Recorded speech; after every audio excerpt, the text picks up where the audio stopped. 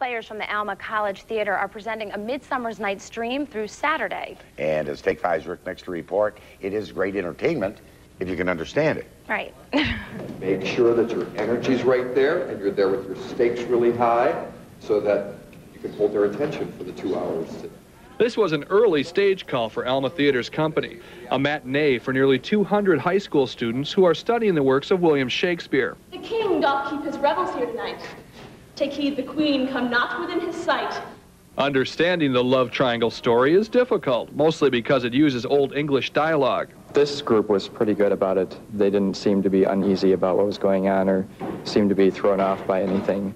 And especially with this show, it's probably one of the easier ones to understand. I'm at least glad that they understood it and they were laughing, you know, at the jokes and things. So at least that they got anything out of it. You know, audiences take different things with them from every show. It really pumps me up when they laugh at the right spot. When something that I think is funny and they laugh at it, it makes me feel great because then I can just, do it again on the next time. It's really a good feeling.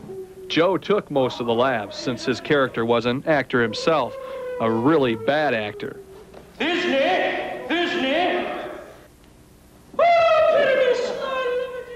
Joe plays Nick Bottom, who wants to perform for the Duke of Athens, but is changed into a donkey and finds the love of the Queen of the Fairies.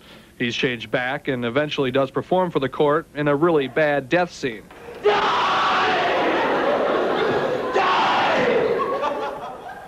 Don't worry if you're confused. It's Shakespeare. Part of the difficulty always in this play is trying to keep the lovers straight. I mean, it's very confusing of who the lovers are, and if they don't really get it clear in the beginning, it becomes difficult for them. And of course, the language is sometimes tough, and especially with young actors who are just learning how to really deal with the verse and speak the verse. I've had a couple little slip-ups here and there, and one of them was last night.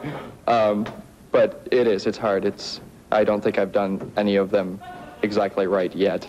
The performance is amazing, though, when you realize it was put together in just 3 weeks. Choreographer and stage manager Dina Hughes loves the results. I think they're great. That's what I think. I think they're so wonderful. They're so great to work with.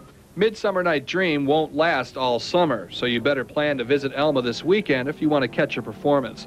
In Alma, this is Rick Mixter for Take 5.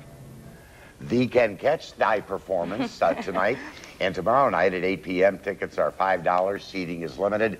And Leslie, oh Leslie, where art thou, Leslie?